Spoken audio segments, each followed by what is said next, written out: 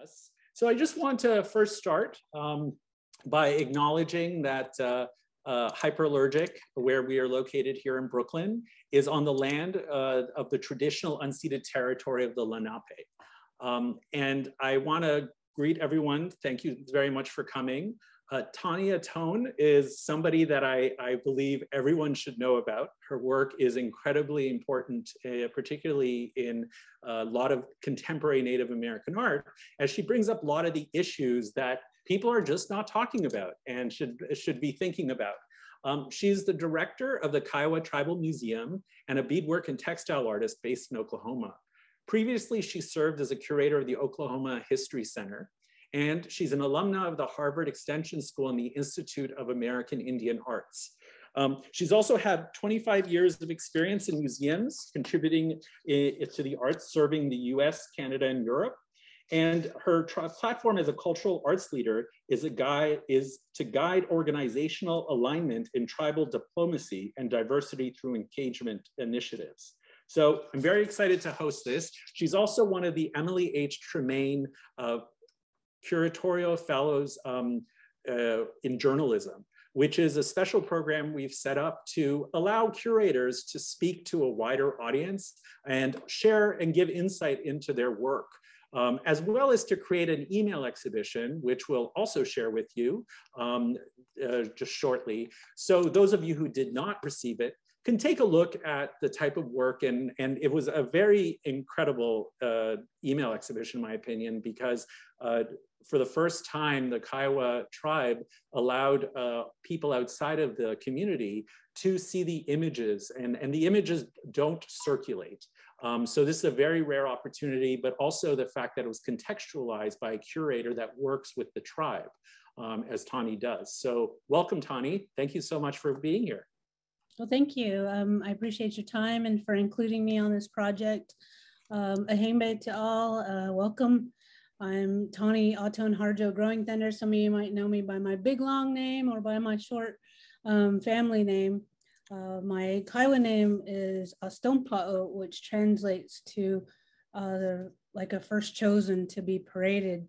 That was given to me by my tribal community among our elders at the Kiowa Gord clan. It is a name that was passed from our family members from another family member who had passed away at that time, but it's in reference to the sister star, the constellation for the Dipper, because there's one female that leads within our origin stories. And so I carry that name not only for my family, but for my tribe. We are a Patriarchal tribe located in Southwest Oklahoma. We're a migratory tribe, so talking about the migratory story of our people and then displacement and removal to Oklahoma is something that not only our origin story, but our art and our culture speaks of as the Koigu people. We speak the Koigu language, known as the Kiowa. A lot of people try to say Kiowa. They try to pronounce all the words, but it's Kiowa, like Iowa. And so for my people, at least what we wanted to talk about were some of these hard topics that people kind of feel uncomfortable approaching at times in the arts community. And that being, one is the land acknowledgements, that we've all grown accustomed to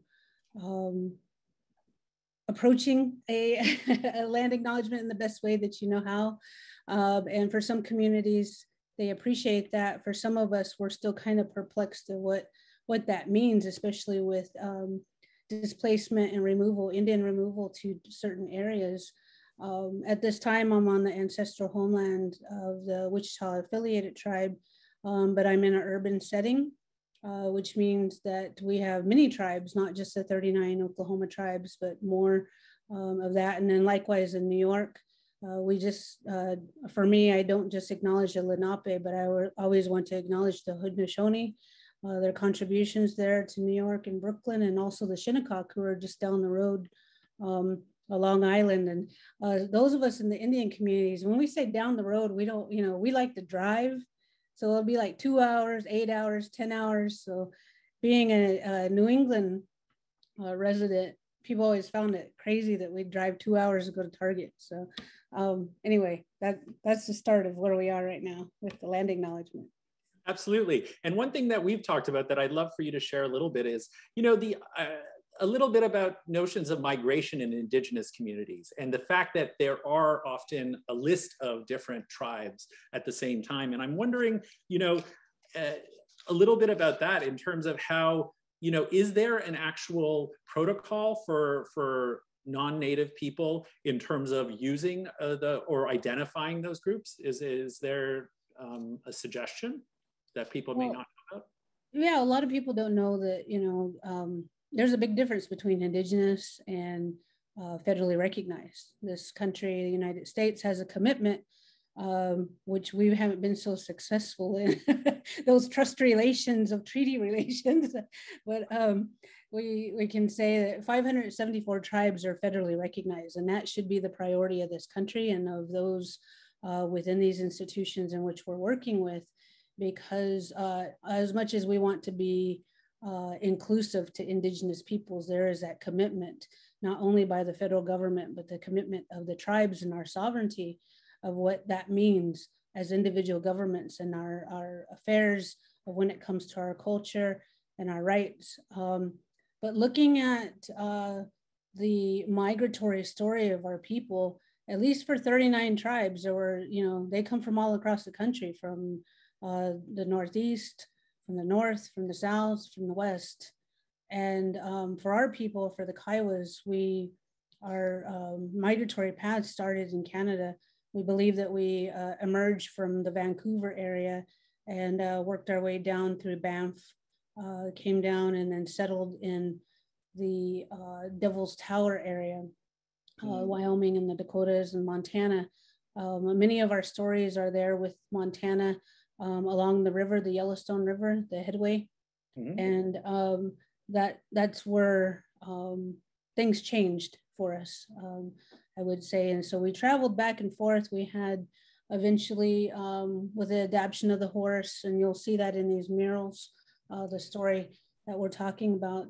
But with that allowed us to move more in which we needed to. And a lot of my research in which we're talking about is mentions the diplomatic affairs in which we had pre-contact. And so having to get along with other tribes, having to communicate in a way that was beneficial not only for our culture to survive, but for others. And looking into that history of where we are, I can just speak for us as Kiowa people, but you know, there are many other stories. Just earlier I was on a call with people at Meskwaki and how resilient their people are and how they are in the state of Iowa. And so that's what, you know, really I wanted to talk about with this subject of land. No, I think that's incredibly important. And your piece, that the first article you published with Hyperallergic that I've just put in the chat for everyone to take a look at, what it means to curate for my Native American community. You talk specifically about issues of Native American sovereignty. And I think that's a topic that is often ignored in the art community because of the way you describe the ethnicization of Native Americans in this country. As many of us know, ethnic identities often become part of this sort of identity politics in this country. But you bring up the idea that, or at least the fact that Native American identity isn't racial. It's actually much more complicated. Do you want to talk a little bit about why the importance of sovereignty and what is their relationship to those that are working with art and historical materials from various tribes? What does that mean? Mm-hmm. Well, you know, first of all, I never want to be to forsake the idea of the help and the inclusion of trying to incorporate and represent us more. However, you know, the issue is in the definition. And for those of us that are tribal nations, these are individual governments that, you know, we have a government to government relationship with the federal government in Washington, D.C. And that established, that means that we will have funding available to run our tribes. We will be given the authority to have not only an executive, a legislative, and a judicial branch. So these are governments in which we have that we face the law. We provide the law. We put the guard down of who is protected and who isn't within our art, but also looking through their approach of the indigeneity, because we are cultural, we are not ethnic. And these are individual cultural groups in which you embark on when you come to representing the federally recognized tribes. And, and it's really hard for individuals to understand, because, we've got this idea now that, the government, we don't want to deal with them. It's too much trouble, and looking into how we get overcome at times with the propaganda which is out in the world when it comes to the news. And so that's why I'm so very thankful to be able to talk about this, not only through journalism, but through art writing and understanding where we are as cultural nations, and sovereignty, because that sovereignty means that we act alone. We are able, as the executives of tribal nations, to make laws and to enact them, and then to use that diplomatic affair and move forward with the Congress within Washington, D.C. So indigenous groups of other countries, they might be able to do that with their crown, with their monarchy, but looking at it when it comes to us as tribal nations in this country, that's what we want everybody to understand, that is the sovereignty. You cannot make tribal nations a global affair when it comes to our sovereignty, because it's different. The definition is different. It's really, really interesting.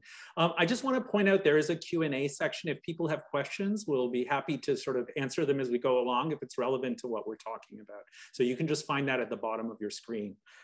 So I would love to talk a little bit about what you're talking about, particularly journalism and how journalism sometimes gets the story out. Now, what are the protocols for tribes working with journalists, or journalists that are writing about tribes? Is there sort of an understanding? Because I think there's a lot of lack of knowledge around this. And I would love for you to sort of help us understand that. Mm-hmm. Well, you and I talk about that, and my family. I come from a family of journalists, and I have to tell everybody, I didn't go to Columbia. I went to Harvard, and all my folks went to Columbia Journalist School, and so I got a lot of flack for going to Cambridge. But anyway, all that aside, I digress. But that being said, we're always talking, and we have our own signal and our own Slack that we're talking about. When we see these news releases, or when we see art news hit the line, that we're concerned, because just as we established protocol when it comes to working with museums and working with Native art, I think we're at that time now where we got to establish the protocol to work with journalism, because we have issues of pseudo-Indianism, we have the issues of people claiming to be something they're not. But when it comes down to that research, just as we are expected to have academic excellence as scholars, we expect that excellence when it comes to the reporting. And a lot of times that's not happening, or the press release and then the method of which how journalists are supposed to report, they add to the story, and they might find something dated, or somebody made a claim somewhere that they might imply they're indigenous, but without researching that. And so we're asking that further now at the Native American Journalism Association, where I'm a member as well, that we need to investigate more. And you just can't put somebody's idea of a tribal nation in parentheses behind their name, because does that tribal nation claim them? Are they enrolled? Are they citizens? Are they descendants? And we have the big problem with the word descendancy, because anybody could be descendant. I'm descendant of a white captive from the United Kingdom, from Wales, but I don't claim, how far back are we going to take this? Descendancy is kind of the question. But when, we're looking at the protocol and how that is, and what is that? That means if you're, fact checking, move forward, go forward to the tribal enrollment offices and call. Tribal enrollment offices have no problem with verifying details. And that, again, is that governmental role that we have, that we have that authority to say who is and who is not. And you have to question your writing. You have to question your research. If that person is not known to that tribal nation, it makes it very difficult. It makes it hard to believe or even to trust art writing if people aren't doing that investigative work or that research. Okay, that makes sense. So now, how are ways that Native sovereignty is being undermined when different tribes are not included in the conversation, or their narratives are not incorporated? Are there any examples, or is there any just general thoughts you might have about that? Well, we tend to call it consultation. Nothing without us, about it, about us. Nothing about us without us. Sorry, I got it backwards. My heyoka is coming out. But I would say that, it starts with that communicative practice. And a lot of times when you're going to look at the more traditional tribes like the Kiowa or the Apache, or Cheyenne, or Arapaho, Mandan, Hidatsa, Arikara, you're going to have these more traditional tribes that keep their knowledge. And so when we're talking about museums, galleries, artists, writers, scholars, academics, sometimes you just can't send a cold email. That's seen as disrespect in some of our communities. You can't just call and expect us 5 days later to respond for a translation, or you just can't reach out how you would in the tech world, because that goes against our whole idea and our practice. If you're genuine and you want to know about us, you want to learn about us, there's this process, this gift giving, and that knowledge in which you have to understand. In the old days, in the old ways or traditional way in which we have, that's a form of tobacco. That's a form of bringing seeds or a plant, or bringing fabric or groceries. And you have to give that to these individuals if you want that knowledge from them.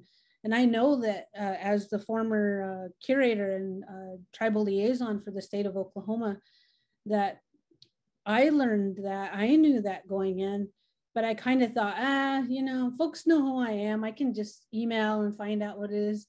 And I got a talking to from one of my close friends at the Fort Sill Apache. And they said, that's not how you do that. We know you don't. We know you know not to do that. And I thought, I need to share this with my colleagues, because they wonder why certain nations like the Kickapoo or the Tonkawa, these tribes don't engage with their programs. And that's a big question that some of, museum curators, museum professionals, directors, education groups, you've got to look at. If you have a gap in your collection or you have a gap in your curriculum, look at the way and how you're corresponding to them, because that might be your whole issue. Oh, that's interesting. Yeah. So what is there a protocol that is published anywhere, or something that people can research about that process? I'm one main source that I like to tend to refer people to is the First American Art Magazine. Sure. The editor, America Meredith, she's a really close friend, community member. A lot of us know her. If she doesn't know, she'll know somebody that knows. Or likewise for me, if I don't know, I'll find somebody. But really, we ask individuals to reach out to the tribes. The tribes really want to be involved, and a lot of times it comes with hurt feelings, because huge projects will take off, and no mention of the tribe. There'll be pages of articles written about our ceremonial groups, about our elders that have passed, but no mention of us, or as if we don't even exist as grandchildren or great-grandchildren of these individuals. And so looking at that is something that I've often thought about. Are we doing this at the American Alliance of Museums? Are we accurately teaching museum professionals and galleries and the arts community to work with us? Or are we just working with the wrong individuals? And that's always a big question. And I always wonder, am I that right individual? Am I, how much do I need to invest more beyond my busy schedule to educate people just out of the free will?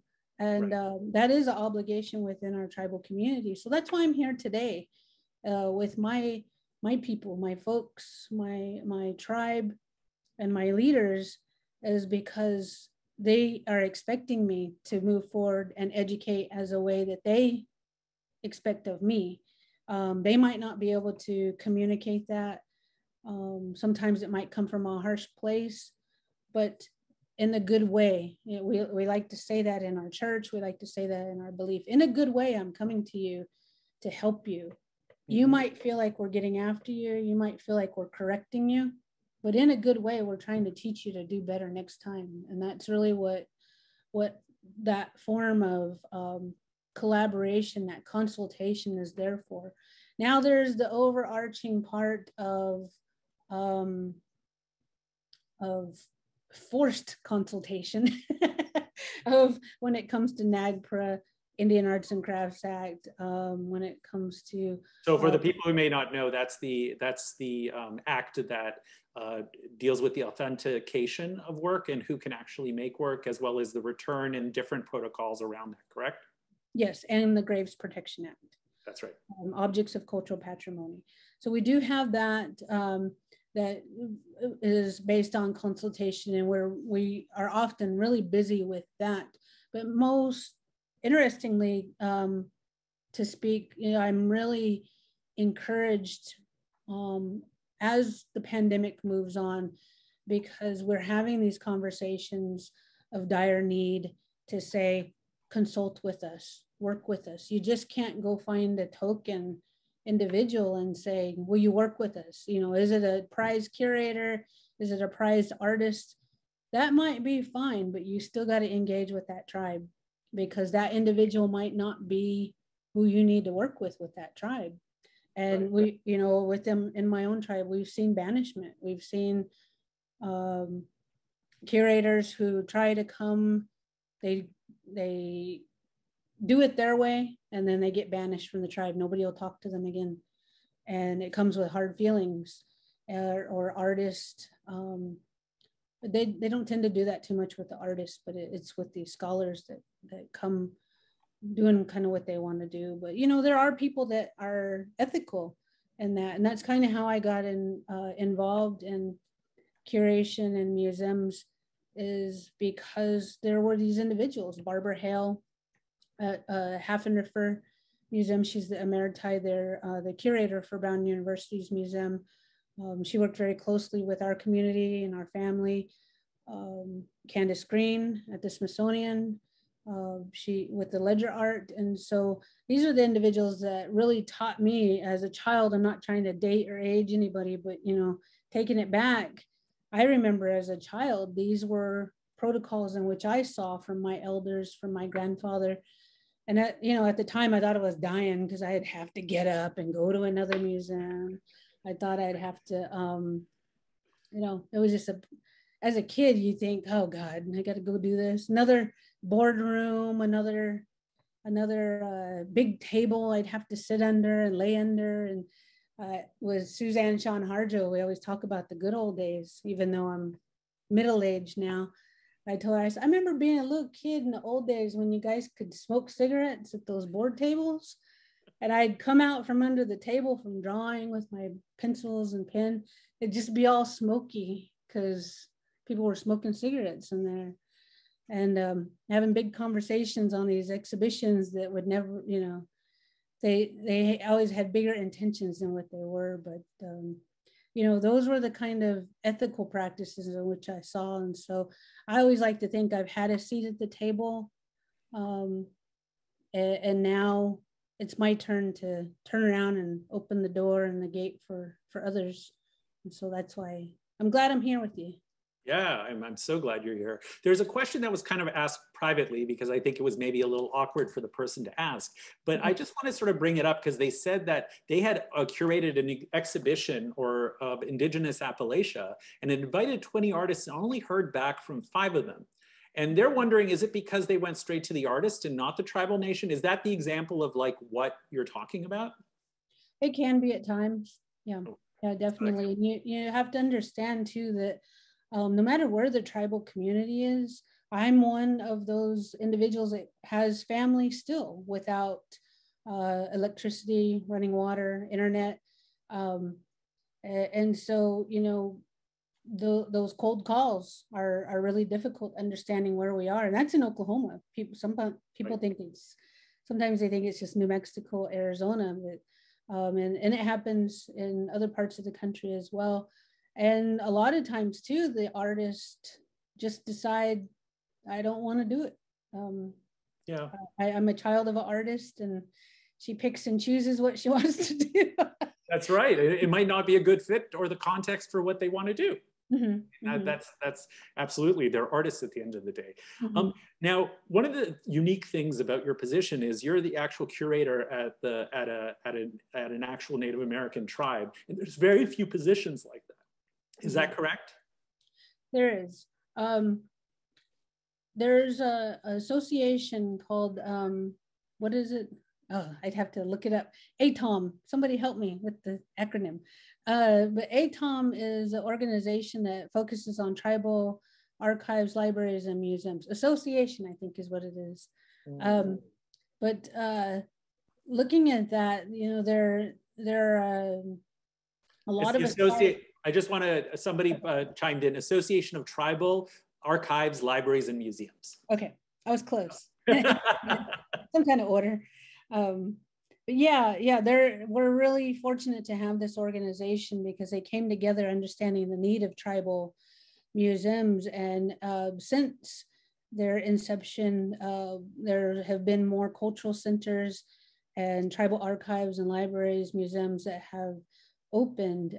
At the time of when Ahtone started, the Kiowa Tribal Museum had already been in existence for maybe 30 years.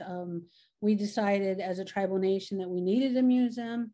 And the backstory on that is my grandfather was the tribal administrator at the time when they started having these conversations, a need to preserve a culture. So this is in the 1970s. And then he became the tribal chairman. And I was born around that time, and there was this opening area within our tribal complex, which is like in a horseshoe shape, and it was a foyer area.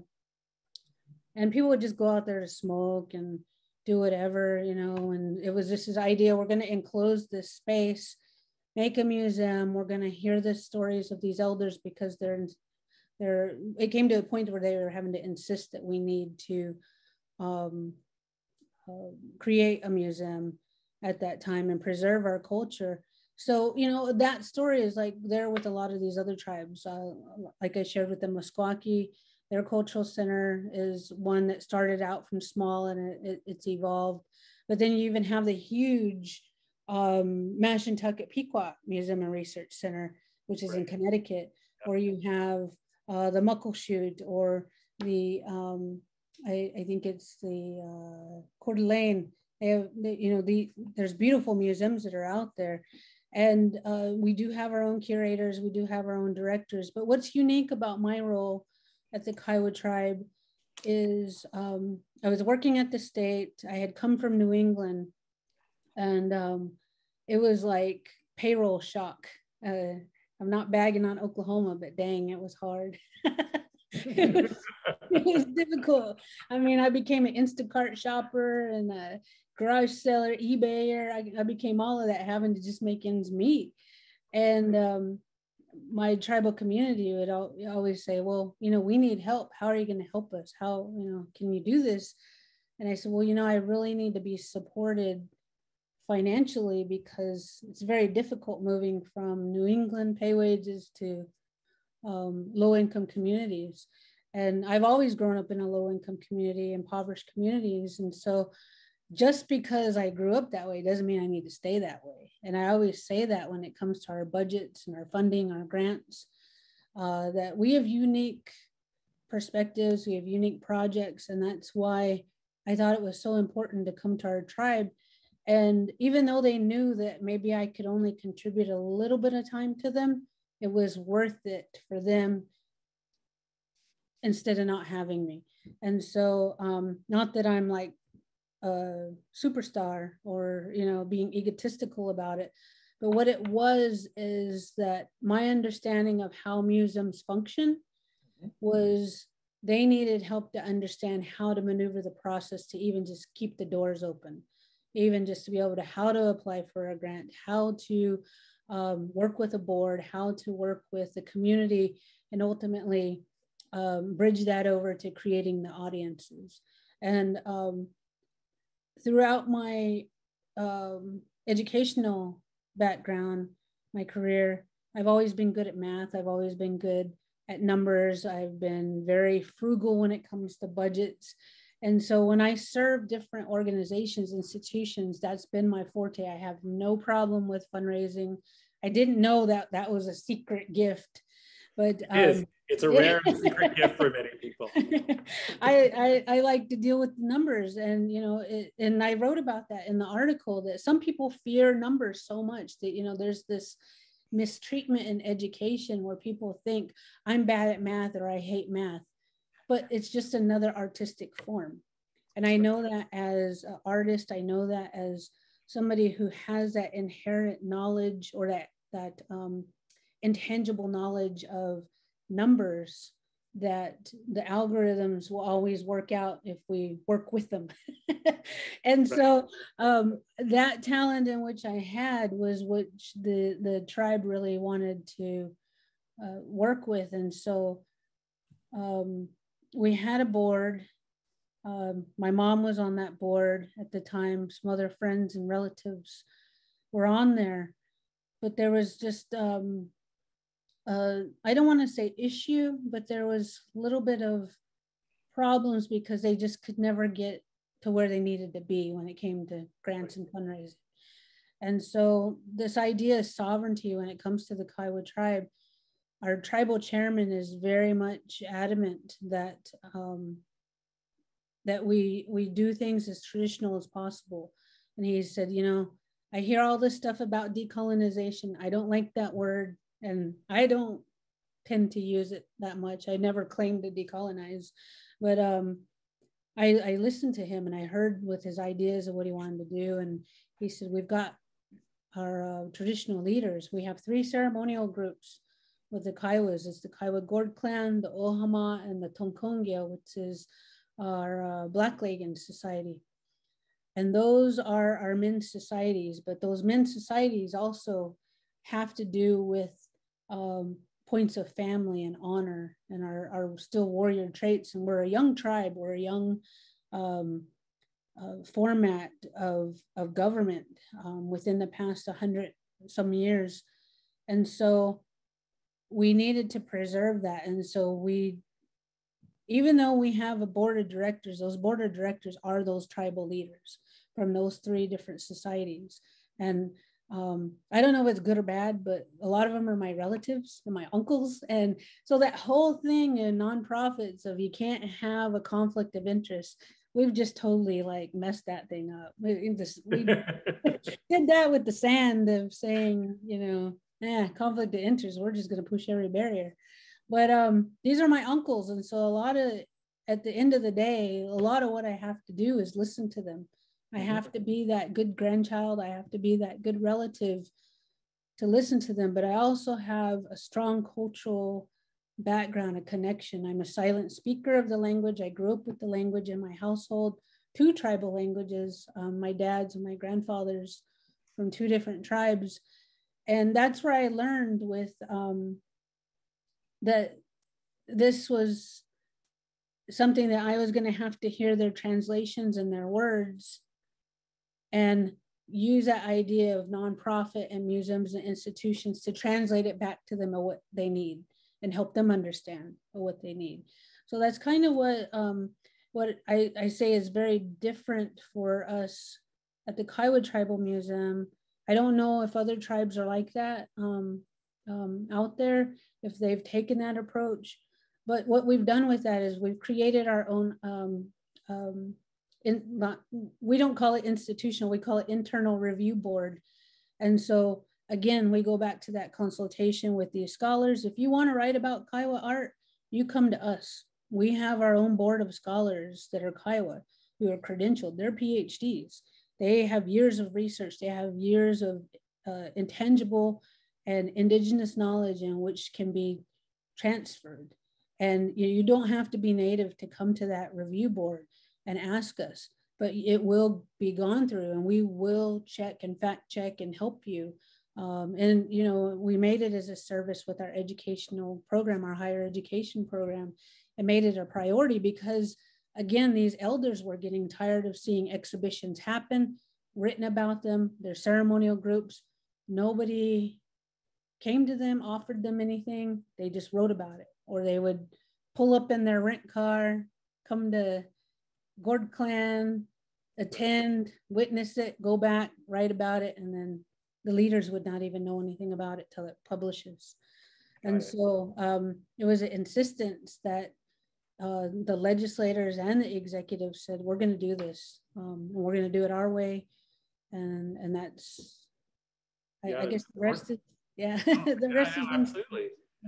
Somebody has a question here that I've never actually really thought about, but I guess they must be a gallery owner. And they said, when artists contact you to have their work in our gallery, is there a protocol for that?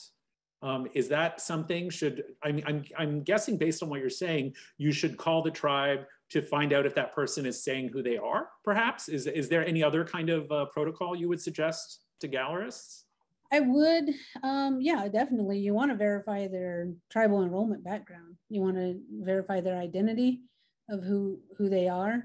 Also, too, you might, it's going to be hard to say. I'm going to say it. I try not to go off the rail too bad, but yeah, you might see if that person's an upstanding person in a community, because sometimes they've been banished. We have that authority as tribal nations with our judicial branches, that you can remove people from your community. And, you know, if they're up to no good, or if they've done something wrong in their professional career, you might ask. And there are galleries getting in trouble with that right now, that they sign on, they want to do what the other galleries doing, they want to do what the other museums doing.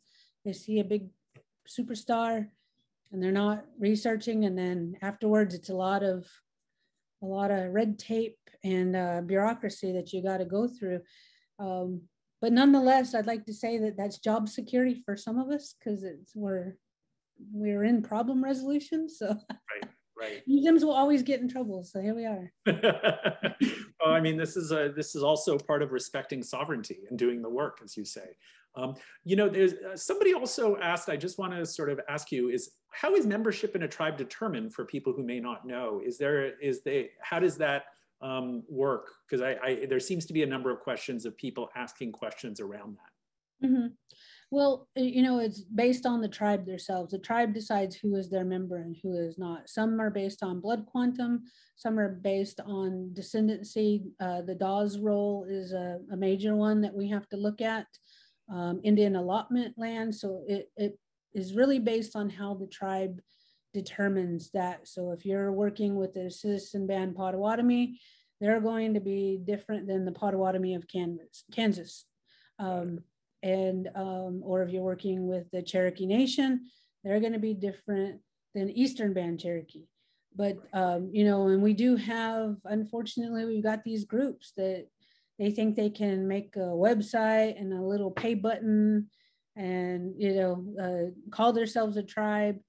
And anyway, that's just a whole. Well, I mean, it's a complicated issue, but that's why we're talking to a professional. You know, it is. Yeah. Exactly and every tribe will determine who is their individual.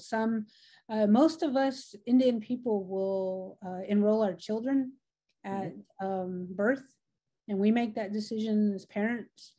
Sometimes people will wait till they're 18, but and your parents will still have to help you. There is a case-by-case practice. Tribes can appoint somebody to be an artisan, but it has to go through a tribal resolution. It has to go through public notice. So you just can't trust somebody's idea or statement to say, oh, I'm a tribal artisan for this group. You can't just have any letter. That letter is going to have to come from that tribe, from their judicial, their executive branch that determines them to be, you know, just like a bill. Right, absolutely. It has to go through a certain protocol. So, I mean, we have 20 minutes left, but I want you to, just before we start, I know it's like, this is, I knew this would go really fast because there's so much to cover and it's great talking to you. I want you to talk a little bit about the murals themselves and sort of understanding, first of all, the decision to share them with the public in this format, as well as just generally how they came into being and what role do these murals play in the community itself, because they seem to be living testaments to communal knowledge and different sort of storytelling and history. If you can explain that a little bit. And I posted a link in the chat for those who are interested to see the email if they hadn't received it. And I'll just post it again to make it a little more convenient for people. So if you can answer that, I'd appreciate it. Okay, yeah, well, going back to the inception of the Kiowa Tribal Museum, there was this group of elders. Louis Toibo at the time was very instrumental in gathering these elders in the community, and he said, we need the museum, we need to preserve our language, we need to preserve our culture. And this was at the time when we had fluent speakers in the old language. Now what we speak today is a little bit of a form of a dialect change and English influence, but also a tonal influence. And so my grandfather was a first language speaker, and both he and my grandmother and other relatives in our community. And, you know, we always hear this boarding school story that, you know, they were forbidden to talk to this, you know, certain language or whatever. And what my grandpa always told me was, you know, they underestimated us as Indian people, that we weren't smart enough to learn a second language or to carry a second language. It's like you had to push one language out to learn another. And so that was always the insistence of our elders in the community, was that we had so much intelligence that we need to figure this out for ourselves in our own way. And so these murals came to be with that. These elders telling stories, recordings. We have, sometimes you can see it on YouTube, the old video reels that had them talking. And it came to them that they said, we need to leave some kind of document for our people to come, our generations to come off of that. And so they knew that we had these three artists. They knew that they needed to be encouraged because of their creativity. And this is about the time when we had lost Tommy Cannon, TC Cannon. To most of you in the community, Tommy Cannon. I don't know if my Auntie Joyce is on, but it was at this time. So, you know, our young folks are creative. They're going to Institute of American Indian Arts, and let's do something. And so they brought these young men in to paint with this idea that you need to talk about us, but we don't know how to say it. There's not a word in our language for this. So we're going to speak the Kiowa language. You're going to hear us, and then you're going to implement what we're talking about into these murals. And these artists, it's Parker Boyadle Jr., Merritt Creeping Bear, and Sherman Chattelson. And that whole idea was that you need to leave these creation stories behind so they'll be able to see it. And our languages, we might not connect with each other eye to eye when we learn. We learn by listening, we learn by seeing and feeling. And that's really what the idea was with this project, this painting project, was because they're giving a visual experience of what you're hearing at home. And you start by hearing this from birth. You hear it from within the womb, who you are, the songs, the language, and that's your identity. That's what you're going to move with in your life. And so Parker starts out at the top of this. I don't know if those can look at the top of the picture, but that's our creation story of what we believe we emerged. The English translation is that we emerged from the earth as ants through this creation story. And we have a trickster, we have the animals, without going too far into the storytelling.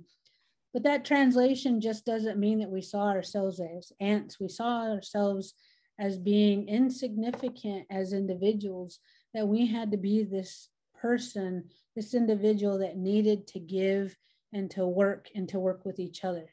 And so that's what that translation means of that image.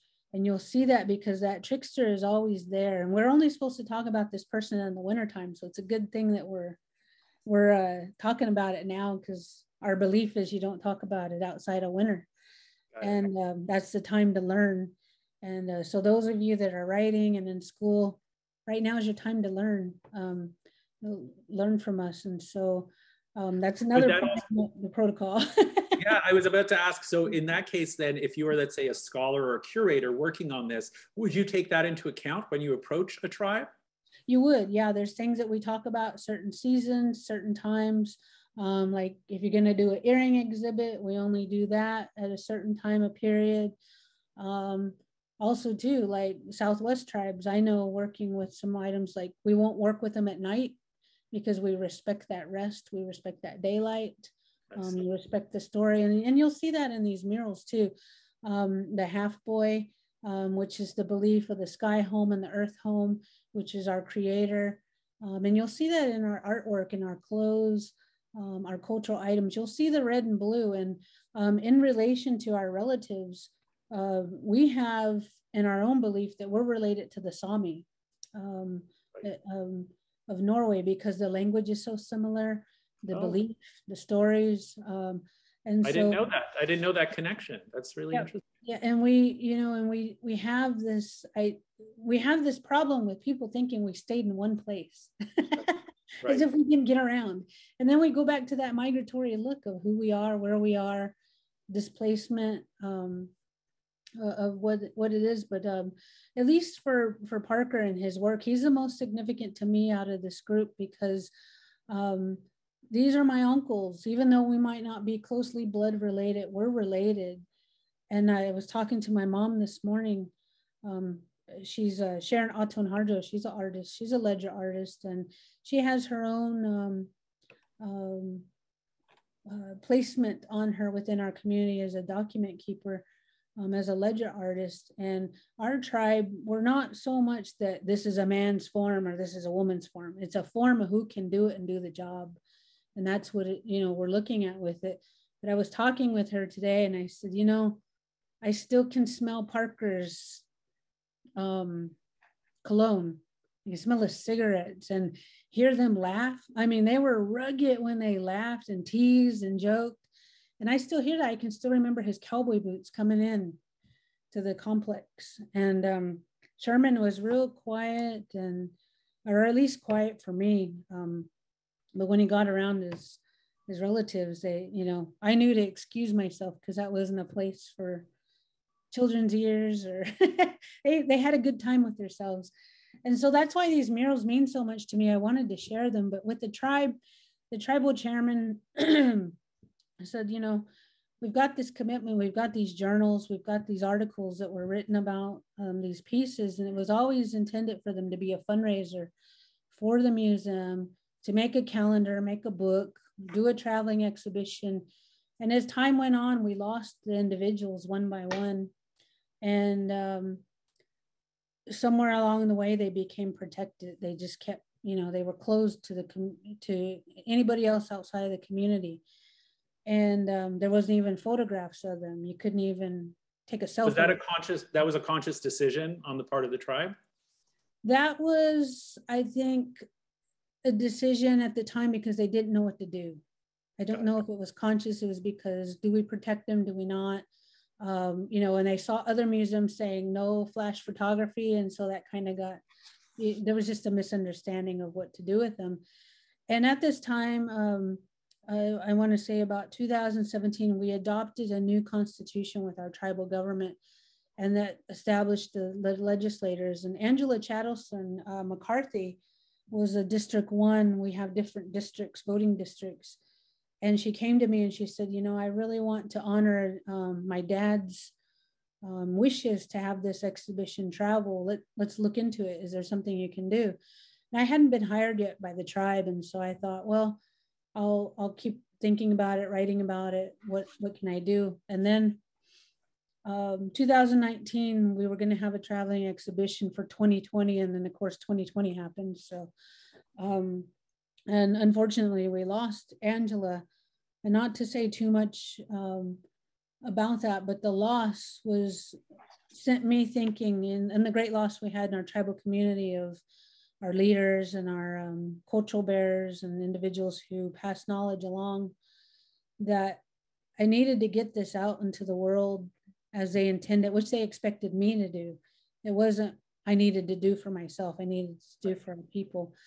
And with the support of our tribal leaders, of our bundle keepers mainly, that we decided as a group. I didn't decide, I should say. They decided for me that I would find a stream to share this. And so we're looking at this time for venues again to host this exhibition. But right now, the best thing that we thought we do is share it with you. And we're very honored. We're very honored you shared these, and we were able to share those with over 150,000 email addresses. A lot of people. Awesome. Yeah, awesome. It's wonderful. You know, I think I also wanted to sort of ask, you know, there were a number of questions here. So because I know we're getting to time, and this is such a fascinating topic. First of all, I wanted to ask, what are the ambitions? And I hope there are curators watching this that may want to approach, or maybe their institution wants to show these or approach you. How would be a way for them to approach you? How would be an appropriate protocol for something like that? Well, for myself, being a director, I am a federal program, so I am open to the public, to the Kiowa tribe. And so there are ways to find us, no matter if you're writing an article or if you're just unsure of what to do, or if you want to work with Kiowa individuals. We tend to do that, reach out to them. And a lot of times too, our tribal artists are out there. They'll be like, man, I got a Facebook message, or I got a DM. Why didn't they go through the tribe? You know, why, you know, they'll come back to us and say, you know, or they'll come back and ask, should I do this? I want to make sure the folks at home will be okay with it. And, but at least for me, I'm on Instagram. I'm curating indigeneity on Instagram. You can follow me. I've got an open profile. You can stalk me if you don't want to follow. Don't stalk her. But reach out and share appreciation. Yeah. And my journalist cousins forced me to get a Twitter. So I have a Twitter. I don't know what I'm doing with it. But yeah, you can look us up, Kiowa Tribal Museum. You can just go to kiowatribe.org. We're working on our museum website. But that's the unfortunate thing, not having internet in certain communities. We're slow to come to the table when it comes to those things. Absolutely. So now I want to try to get through as many questions as we can. One of them is, the question is asking now, do Native American artists need to receive approval from their tribe to participate in program outside of the tribal community? Is that something that has to be done for artists? I don't say all of them, but it would be a good practice. You just don't want to be out in the world saying, you know, this and that, and then your folks at home be like, he don't know what he's talking about. You know? Or he never comes home. Why is he claiming us now? You know, kind of thing. Yeah. Now, also, Pia, a couple of questions here about talking about the dislike of the term decolonizing. Do you want to talk a little bit about that, or if there's something you'd like to add? Because I think a lot of people are wondering why that is. Well, I just personally don't think, I mean, for myself, it's not possible for me to decolonize. I got 4 walls, electricity, a MacBook, and I love it all. Thank you. But I am traditional. I'm not the most traditional of my folks, but I still run my camp. I still have traditional practices I have to go through, you know, even my hair, the way that I talk and the way that I look is still very traditional in some form. But I, at least for myself, my museum and the work that I can do, how I understand it, and for me, it's just a buzzword, is to get you excited, to think that you're making an effort to include us. If you know, but we're also not asking you to dump drawers and give everything back to us as Kiowas. Mainly, we just want access to our items and we want to know what you have, but we're not asking for it back. That's our own belief system. You don't disturb. So anyway. Yep, absolutely. So now someone's asking if there's any guidance of working with non-federally recognized tribe and if there is a different process for that.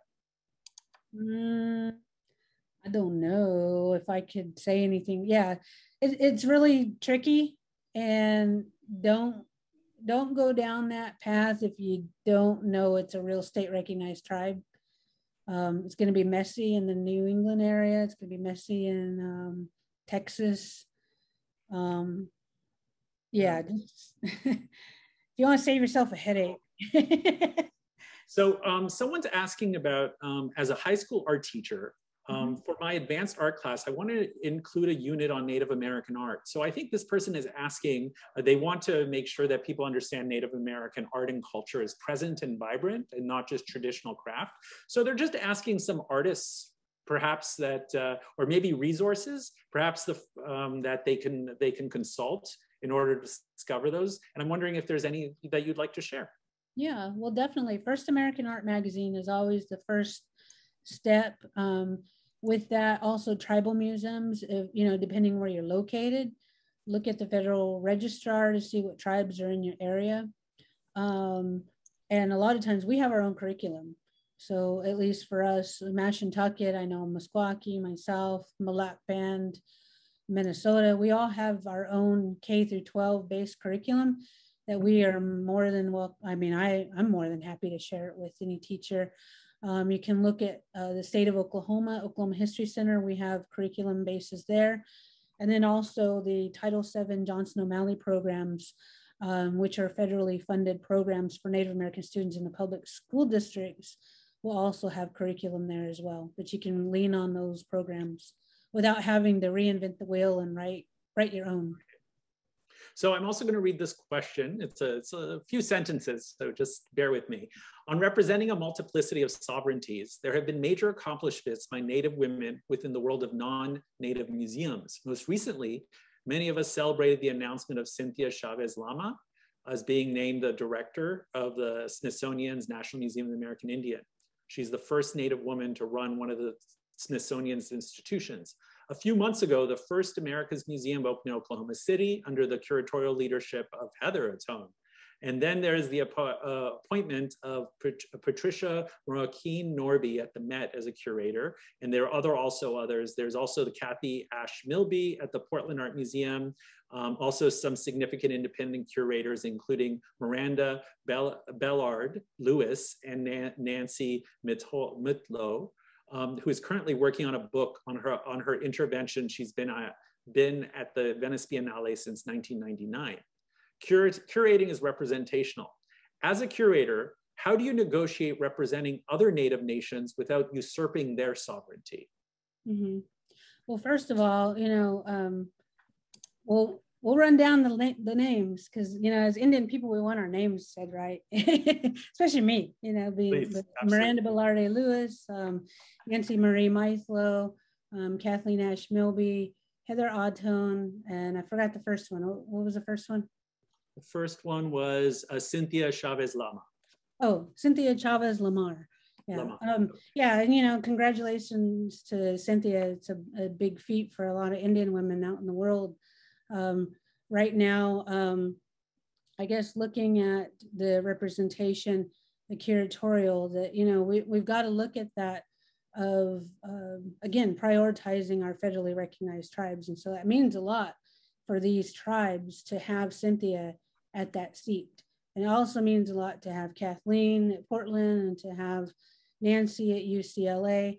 But when we have individuals that are representing Indigenous groups and maybe descendants, that might be a little bit of an issue, especially for us tribal nations, because again, they might not know, or sometimes they just plain don't know how to engage with us. Boston MFA recently appointed an Indigenous person, but not of federal recognition. And how is that going to translate when it comes to actually working with the art, actually knowing the art? Because we have this trend, and I'm not saying it's any of these curators, but we have a trend in national museums and institutions to go to Instagram, who has a website, who has, you know, and if you look at a lot of my paperwork and my research, it's about finding the absolute creativity and the exceptional art within the community. So it's not going to be the ambiguous art of trying not to relate to a tribal nation. It's going to be the absolute culture of that tribal nation and that celebration of their knowledge. And so we're looking at bandolier bags. We're looking at artists who are going to have that real intent, cultural knowledge from start to finish of that body of work, instead of the monetization of that work. And so that's the real difference in which we have to see in these cultural institutions, if they're buying the it crowd or if they're buying the actual creativity. Got it. So that might hurt for some folks, but sorry. No, that's great, and I appreciate everything you're sharing with us. We have hit the 8 p.m. mark. We were saying this conversation is 1 hour, so I'm wondering if there are any final thoughts you might have. I mean, I don't think we can really cover all these questions because they're really extensive, and it seems like you've really been helping people understanding and bringing out some of the questions. I'm wondering if there's anything that you'd like to sort of finish with and perhaps share about this whole process and as your work as a curator, because at the focus of this fellowship is we really want to highlight curators and their different practices and how those sort of function. So the screen is yours. Oh, awesome. All right. Well, don't hang up yet, guys. Get your pen. I'm going to give you a list of names of curators to look at. My favorite list. All right.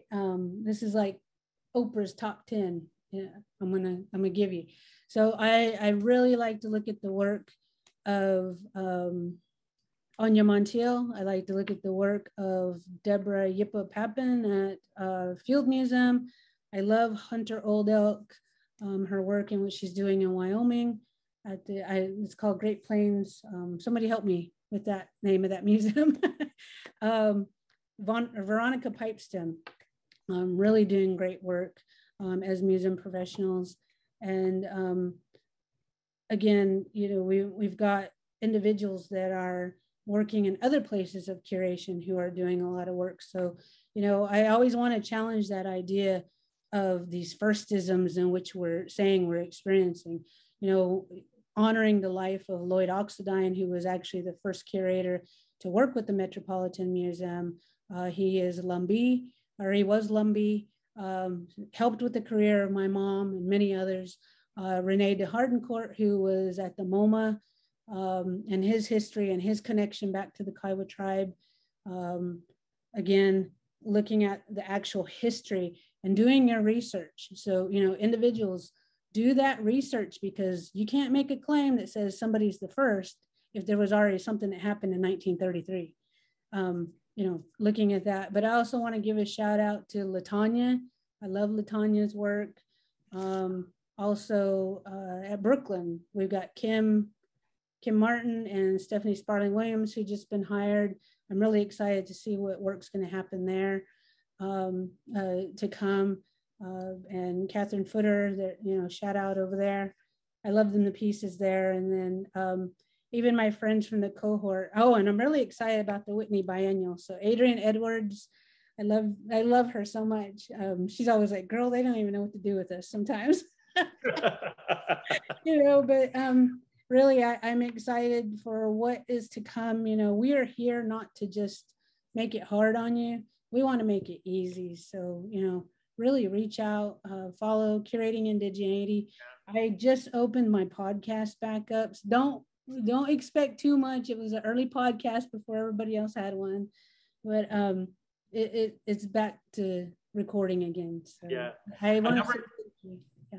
A number of people are asking about the names you mentioned. I'm wondering maybe they can follow you on Instagram, if you can share some of the names, maybe in stories or something, for those people who may have not heard those names. I did post a link to your Instagram in the chat for those who want to take a look, as well as your Twitter account. But as you mentioned, your Instagram is certainly much more much more active. So I think that's great. And I also want to acknowledge some of the people who are attending. I saw America Meredith, who you mentioned earlier, and I just want to say that many of us who, we're trying to learn more about Native American art.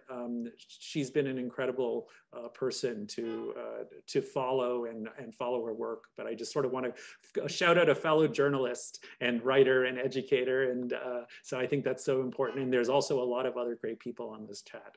Well, yeah. Tahnee, I just want to thank you for your generosity, and thank you for helping to share the mural for people, the murals, and hopefully it will create the start of a conversation. People will reach out to you and for consultations, and also maybe they can hire you to curate some. Oh yeah, definitely. Yeah, host this show, and then, like I said, because we are we're federal offices, we are more than excited to work with you if you have classrooms to teach about this. There's not enough that we can do at this point to offer our services, at least at the Kiowa tribe, for educational, like I said, curriculum, you need to talk, whatever, that's what we're there for.